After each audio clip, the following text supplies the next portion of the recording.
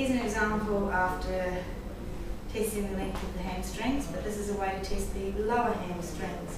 What I've done is put a little bit of support under her lower back to take out any deviation from the movement. And I'm going to get Nicola to bend to 90 degrees like so. Now, what she can do, I want her to do from this position is to straighten the legs straight to the ceiling and straighten as far as she can go.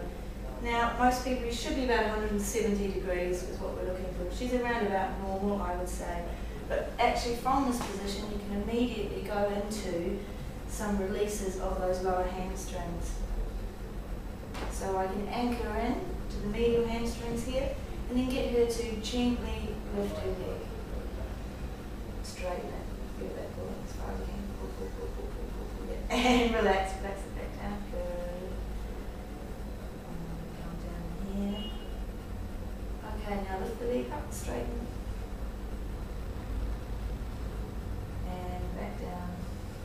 And from this position, I can easily get in, do static compressions, even lean in and release the muscle this way.